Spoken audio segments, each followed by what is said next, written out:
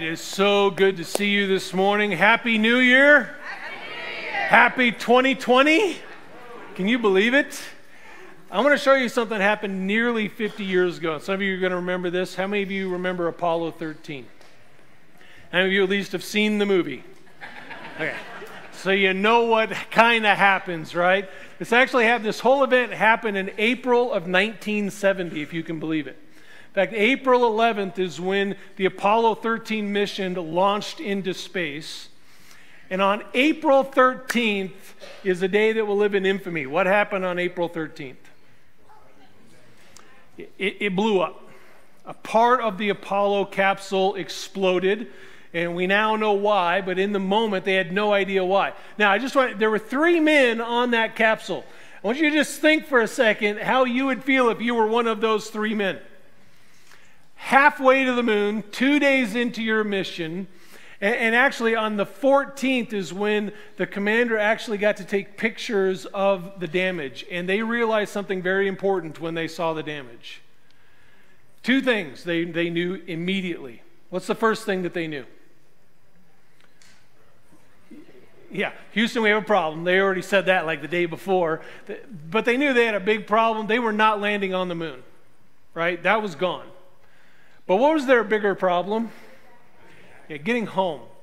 If you've seen the movie, you know the flight. Anyone remember the flight director's name? Tom Hanks, he says. No, Tom Hanks was in Apollo. He was up on he was like going to the moon. Yeah, Gene Kranz. And Gene Kranz is a real guy and this is a real thing that actually happened. It didn't just happen in the movies. For those of you who are younger than 50, it actually happened. And he was in charge of making sure that these men got home, but they had a real problem. As they started doing their calculations, they realized they did not have enough power to get back home. They weren't even sure if they would have enough oxygen to get back home. Now, on a scale of 1 to 10, 1 being a simple problem, 10 being a really big one, how big is this problem? 12. Yeah, 12. It was a big, big problem. And famously, Gene Kranz said this: failure is not an option. That's what he told his team. That's what the flight director said. Failure is not an option. He said, NASA has not lost anyone in space, and they're not going to do it on my watch. Failure is not an option. Now, we know how the story ends. What happened? They got home. So Gene's famous words, failure is not an option, were held up in this case, but I want you to know very clearly that Gene Kranz obviously never made a New Year's resolution. Because failure is an option. In fact, 80% of New Year's resolutions fail by mid-February. Did you know that? 80% fail like 6 weeks into the year. We're like, I'm out. Now, the guys who did this study, I went to look to see, what about by the end of the year? And apparently they gave up around mid-February too, because they didn't look. They quit. Failure is an option, isn't it? Now, I want to tell you this morning, we are not going to, and we can all breathe a sigh of relief, we're not going to talk about making New Year's resolutions. We're not even going to talk about not making New Year's resolutions. We're going to be in the ballpark. We're going to be around this idea, this concept, but I want to talk about something a little bit different, or talk about the same thing in a little different way. How does that sound? Because it is a new year. In fact, it is a new decade. We're in 2020. How many of you cannot believe we are in 2020? How many of you remember when 2000 clicked and you're like, that's the end of the world. It's all done. It's over. 20 years later, we're still kicking. We're still going. We're still making New Year's resolutions and failing. By the way, how many of you went to the gym this week? How many of you were not alone? Yeah. Go in about the 7th week of the month of the year, and you'll see exactly why this holds true, right? Everybody, you got a card on your chair or somewhere around you. I want you to grab that card. This morning, what we're going to do is take inventory, okay?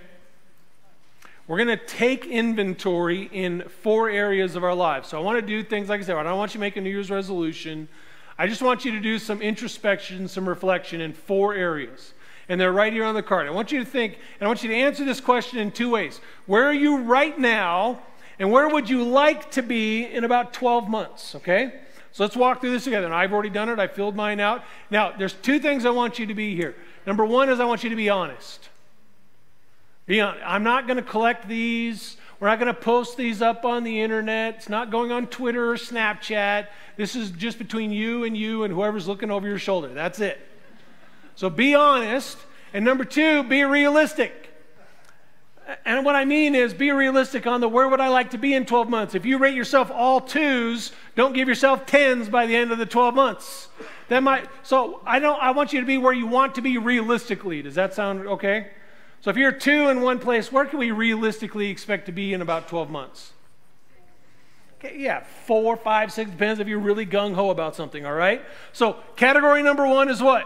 Where are you emotionally? That's your feelings. How are you feeling about life right now? How are your emotions right now? So I want you just to circle that number. How many of you would like to know my number? No. I just told you I'm not sharing. All right, now take a second and think about where would you like to be 12 months from now emotionally? Where would you like to be emotionally? I will tell you that I think this is my biggest area for improvement in this next year. Okay? Number 2 is spiritually. Where are you spiritually right now? Be honest. And where would you like to be in 12 months?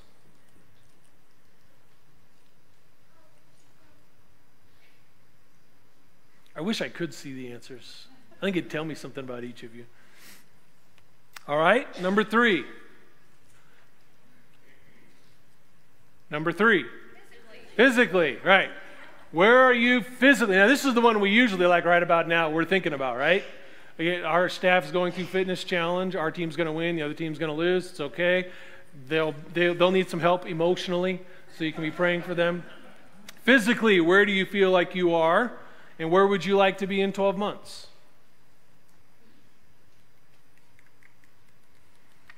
I see a couple 6s in the room. My wife's not here, so I don't see any 10s. So make sure, hey, you tell her all the bad things I say. Make sure you tell her the good one I said, all right? All right, number 4 is mentally. Where are you in your brain, in your head? Some of you, you're going to say, there's a low one right there, Pastor. I don't know where I'm at mentally. Where would you like to be in 12 months? Okay, is everyone taking inventory? Taking a little stock in each one of these 4 areas? Everyone good? All right, everyone look at your neighbor's card and make sure they're good. No, I'm just kidding. Here's the big question you should be asking. Why these 4 things? What do these 4, where did I get these? And what difference do these 4 things make? And that's a great question. And I want to answer it in a roundabout way, but I'll get there. So just hang with me for a second. I want to start by telling you what our mission as a church is. And reminding you why we exist, why we are here as a church, why I get up every Sunday, why we're here, why we do the things we do, why we have groups, why we have kids ministry, why we have coffee and security teams and greeters. Why are we doing all of this? Why are you all coming here week after week after week? What is the point? Our point is to help you become everything that God has designed you to be.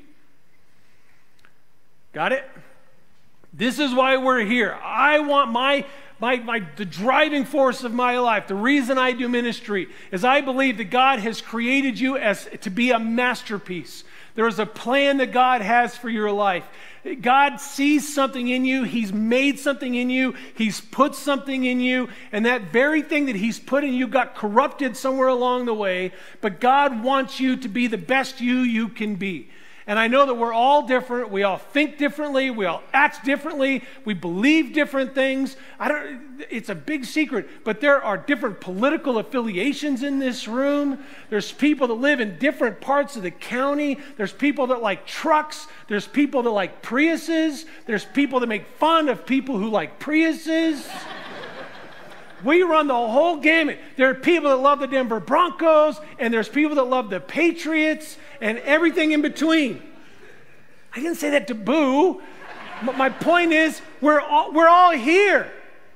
The one thing we have in common is God loves us and He created us, and we want to help one another become everything that God wants us to be. That's why we're here. Which kind of brings me back to this.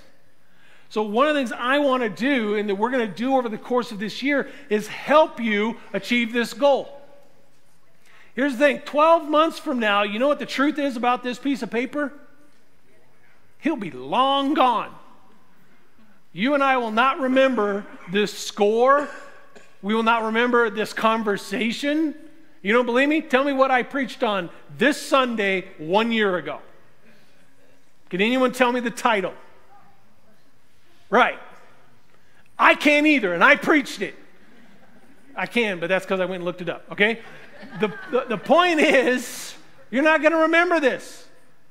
But this is still important. And the reason these 4 things are important is not because I say so. Where did I get these 4 things? I got these 4 things from Jesus. Jesus says these 4 things are critical for you becoming everything that God wants you to be. So, but I don't want you to take my word for it, so I want you to grab your Bibles and turn to Luke chapter 10. Luke chapter 10, starting in verse 25. And this is it's interesting that we're talking about this morning, because if you remember last week, I talked about a man, the rich young ruler. You remember that? And the rich young ruler came to Jesus and asked him a question. What did he ask him? What do I need to do to inherit eternal life, to achieve eternal life? What do I need to do? Yeah, essentially, what do I need to do to be saved? What do I need to do to spend all of eternity with God? And Jesus answered him. He said, you know, you got to follow the 10 commandments, or he gave him 6 of them. You need to follow the commandments that God has given you. And the guy says, cool, I've done it. He says, okay, just do one more thing. Go sell everything you have and then come and follow me. And the dude hung his head and walked away and said, I can't do it. But the question was, what do I need to do to inherit eternal life? Look how this story begins. On one occasion, an expert in the law stood up to test Jesus. Teacher, he asked, what's the question? What must I do to inherit eternal life? The exact same question. And Jesus in responds kind of the same way. What is written in the law? He replied. How do you read it? And the man answered, love the Lord your God with all your heart, with all your soul, with all your strength, and with all your mind, and love your neighbor as yourself. He gives a different answer than the rich young ruler did. But what does Jesus say about this answer? Say, you've answered correctly, Jesus replied. Do this and you will live. Conversation was almost done. We're not going to talk about the rest of the conversation. The guy was trying to get around. He's trying to find a loophole, so he asked, who is my neighbor, right? And Jesus launches into the whole Good Samaritan piece. But before we get into that, I want to talk about this answer that he gave, which is the correct answer. And it is not out of the 10 Commandments, is it? Where is it from? Anyone know? You should know, because there's a little asterisk in your Bible, and it tells you where it was from. Where's it from? Say it louder. Deuteronomy 6:5. That comes straight out of the Old Testament. And when you start to unpack what's being said here, there's 4 things out of Deuteronomy 6:5, out of Luke 10:27 that we need to pay attention to. It says we need to love God with what? With all your heart, with all your soul, with all your strength, and with all your mind. Does that sound familiar? What does heart sound like? Emotions. In fact, when you look at that word in the Greek, and I'm not going to go through all the Greek. If you are interested in the Greek, there are resources for you to figure it out. But that word in the Greek means our internal feelings, the things we feel, the things that are impulses, our affections. It's the feeling side of us. Men just love this one. Let's talk about your feelings. Ladies, go home, tell your husbands or your boyfriends, can we have a conversation about your feelings? And just watch the blood drain out of his face. It's like, can we talk about anything else? Literally anything else. But this is important, isn't it? Our emotional health, the things we feel, our affections and impulses matter. And we're supposed to love God with all of our feelings. All of our heart, everything that we feel, our affections are supposed to be focused on loving God. So should we be emotionally strong? Should we grow emotionally? If we'd like to get closer to God and love God better in this next year, should our emotions be a part of that process? Yes. All right, number 2 is soul. What does that equate to? Spiritual. In fact, the word there again means exactly what we think it means. This is talking about the immaterial part of us that makes us who we are versus a bug who it is. Now, some of you love bugs, I know. But if a spider's in my house, it's going to die. If it's a big spider, it's going to die. If there's a mouse in the house, we're moving. If I see it. If there's a snake in the house, we're burning the whole thing down. It's just gone, right? The word here, this is what makes humans truly human, and it's hard to express. It's our soul. It's the spiritual side of us that connects us with God in a way we can't even explain. Do we need to be spiritually strong if we want to become more like God and become everything God wants us to be? Yes. All right, number 3, strength is the physical. And again, that's exactly what the word means in Greek. It means the physical part of us, our bodies, our sense of touch and smell. It's literally the physical strength that we have. It's the thing that we are able to do things with. So not only do we need to feel things and believe things, by the way, the believing is the spiritual side of things. We need to feel and we need to believe things, but we also need to do stuff. And to do stuff, we need to be the hands and feet of Jesus, right? So physically, we need to be strong. We need to be healthy. Can I just make a bold statement? And I'm as guilty of this as anybody in the room. If you are physically weak, you are not everything that God has designed you to be. You are the temple of God. What kind of temple have you created for God? That makes going to the gym look a whole different, doesn't it? I'm not going just for me. I'm going because I want to make God's house look good. Amen? All right, number 4, our mind, which is the mental side. It's our reasoning. It's our thinking. So you start thinking about this. We need to love God with all of our feeling and all of our believing and all of our doing and all of our thinking. That really encapsulates everything that we are, doesn't it? In fact, when you look at this whole passage, what's really the point here? Love God with everything. Isn't that a great goal for 2020? How about if you set that goal? This year, I want to love God with all of my heart, soul, strength, and mind. I want to love God emotionally, spiritually, physically, and mentally. Would that be a good goal? Yeah. And not only is it a good goal, it's our command. You know what this is called? We have a fancy word for it in Christian circles. The Great, not commission, the Great Command. This is the Great Command. Love God with everything that you are. How do we do that? This is a tall order, isn't it? I mean, some of us make plans around this physical thing where I'm setting a goal this year. I'm going to be better spiritually, physically. And that lasts for a few weeks. And then the Fries call. And they open up a Hertz donut in Parker. Donuts available 24/7. Good donuts available 24/7. And we happen to drive by it like every day. And it just beckons us.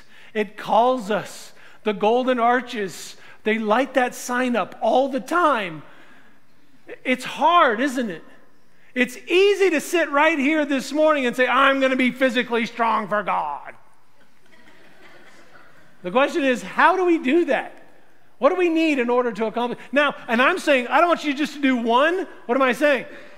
Got to do them all. Oh, great. Thanks, Pastor. I thought we weren't doing New Year's resolutions. We're not. This is not a New Year's resolution. This applies as much on January 1st and June 30th and December 20th Every day of this year, we're called to do this, aren't we? Can we do better? Yes. How? We need a plan, and not just any plan. We need God's plan to accomplish this. Now, I'm going to set some expectations this morning. I'm not going to give you all of this plan today. We're kind of setting the stage today. Over the course of the next few weeks, we're going to unfold how do we do this. But I want to tell you that there's a key ingredient, a key thing that we need to understand out of this verse. So I'm going to put the verse back up here. And it's out of the NIV, which is what I read this morning. And I know that's a little different. But I want us to read this again. And I want you to pay attention. There is a key word here that is repeated a few times that is essential to our success when it comes to this commandment. Okay? See if you can pick it up. Let's read it together. Love the Lord your God with all your heart and with all your soul, with all your strength, and with all your mind. Did you pick up on the key word? It's not all. It's not all. It's not your. It's and. You say, and? What? Yeah, hang with me. Love the Lord your God with all your heart. Say it with me. And with all your soul. And with all your strength. And with all your might. Now, Pat, why does that matter? Is all important? Yes. But that's not the point I want to make this morning. We've talked about that. The point I want to make this morning is that in order to succeed at accomplishing this, these are not ors, they're ands. It is not love the Lord your God or love him with all your heart or with all your soul or with all your strength or with all your mind. They're ands. We're to do all four. Now, let's get your card out again. How's that card looking now? Now, you had a little second to reflect. See, the key to our success lies in the and. We're to love God with our brain, with our soul, with our body, with our mind, and they work together or they don't work at all. We need all four of these. So let me give you an example. I said, so we need to improve not just our emotions or our heart in 2020. And you can improve your emotional state in 2020. You can go to a counselor. You can buy books. They're actually books. There's a book, a great book called Emotional Intelligence. They can talk about what your emotional intelligence in your life is, what your heart is really all about and what it's bent towards. You can improve that area of your life in 2020. But we can't just focus on that. And we can't just focus on our soul. Now, do we need to focus on our soul? Okay, let's try that together. Do we need to focus on our soul?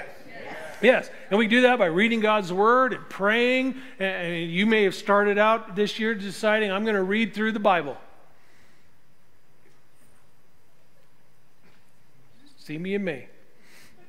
We get to Numbers, man. Numbers just trips us up. Here's what I'll tell you. If you're on a reading plan and Numbers trips you up, I'm going to give you permission. Skip it. Just move on. It's more important to keep going than to get bogged down, okay? You can come back to it.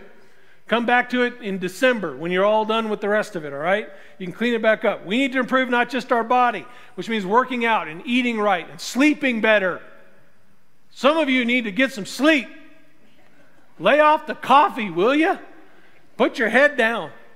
We need to not just improve our mind, learning something new in this new year and getting rid of all the clutter and deciding we're going to become better mentally prepared and I'm going to deal with things in a better way. We need to not just do one of those. What do we need to do? All of them. And I know that's a tall order. And I'm not even going to tell you this morning how we do that. But I will tell you it is possible. But here's the beginning of it. You need to give God the and.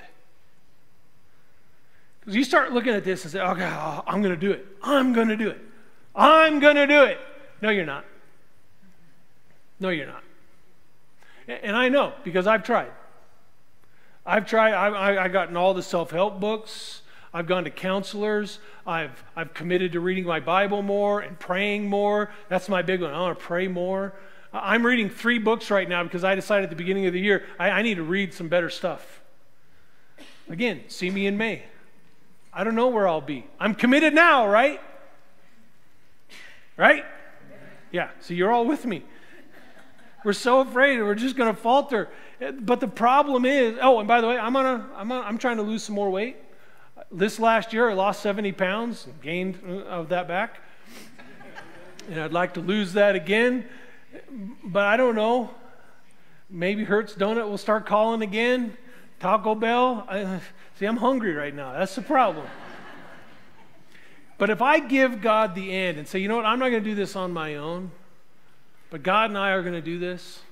The people, God and us in this room, we're going to commit to doing this together in 2020. That we're going to become stronger emotionally and spiritually and physically and mentally. This entire year, we're going to focus in these 4 areas. I'm going to issue a challenge in 3 weeks that is absolutely going to require that we are strong emotionally, that we are strong spiritually, that we are strong physically, and that we are strong mentally. Now, do we have to be 10s? No. But we need to improve. So here's my first challenge for you. How do I know if I'm improving? Here's what I want you to do. Some of you have this weird technology in your hand. Take a picture of this and put it in your phone. And then what I want you to do is set 2 alarms, or at least 2 alarms.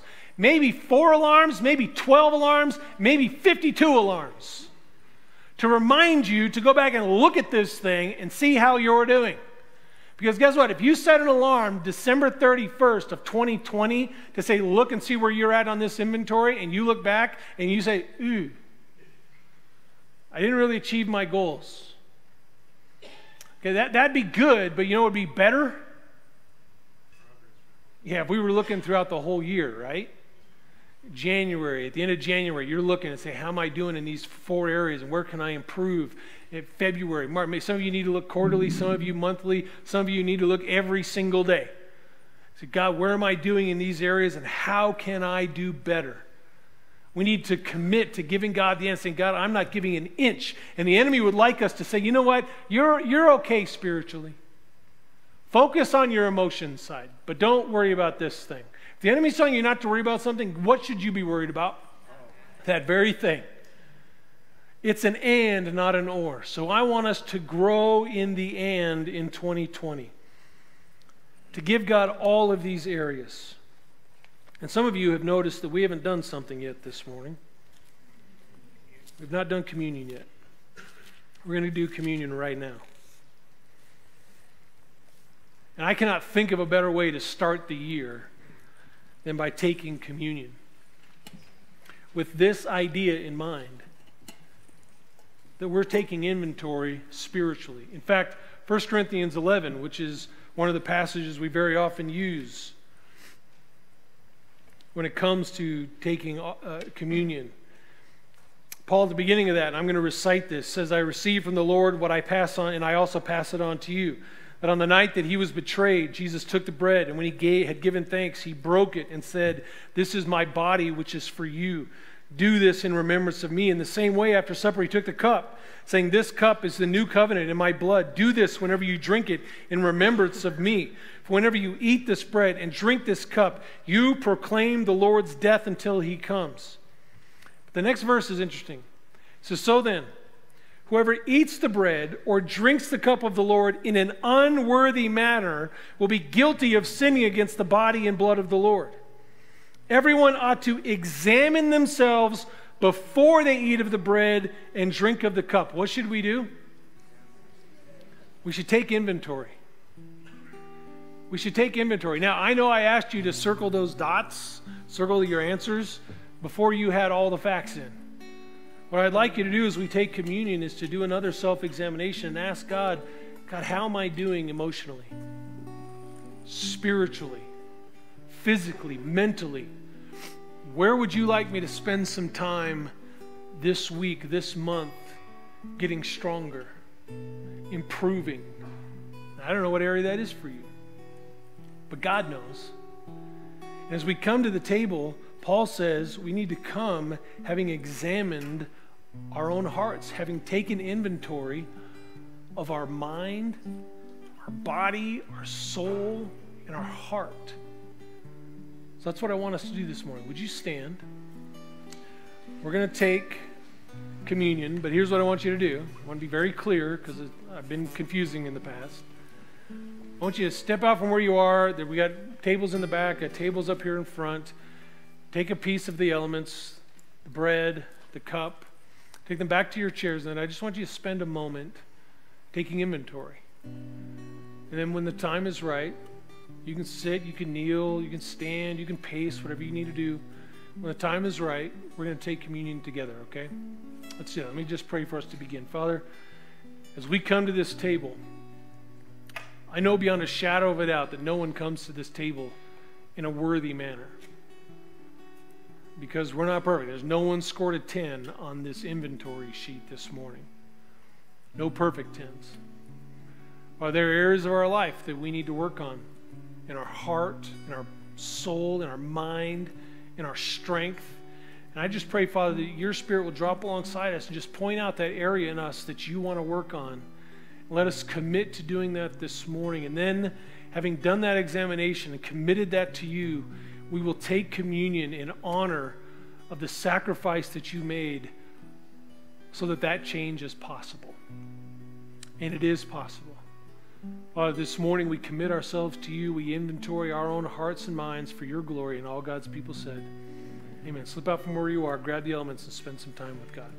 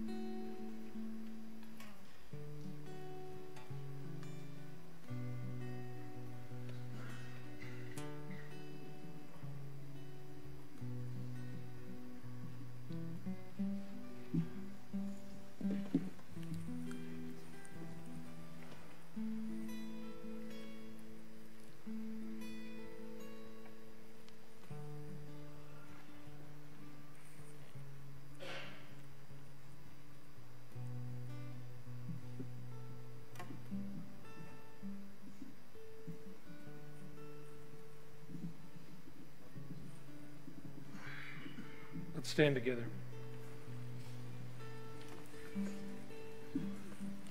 You can stop playing so you can take communion.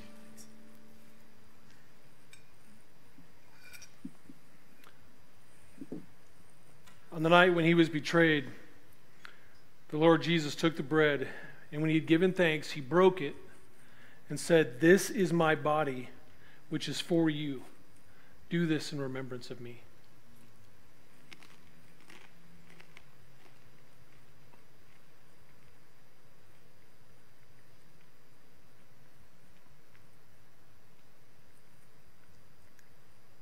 In the same way, after supper, he took the cup, saying, "This cup is the new covenant in my blood. Do this whenever you drink it in remembrance of me." Father, this morning, we've done some introspection, some reflection. We've taken stock, taken inventory of our own spirit, our own lives. And I am so thankful that your Son died so that we could have success here, so that we could be stronger emotionally, and spiritually, physically, and mentally, to do the work that you've called us to be who you designed us to be. So now as we walk out these doors, Father, whatever we brought and laid at your altar, we leave it there. And we walk out with a heart of expectation and hope and joy and peace because of who you are, because of what you've done in our lives, and the commitments we've made to serve and honor you. And all God's people said, amen. God bless you. Go have a great 2020. Make it happen.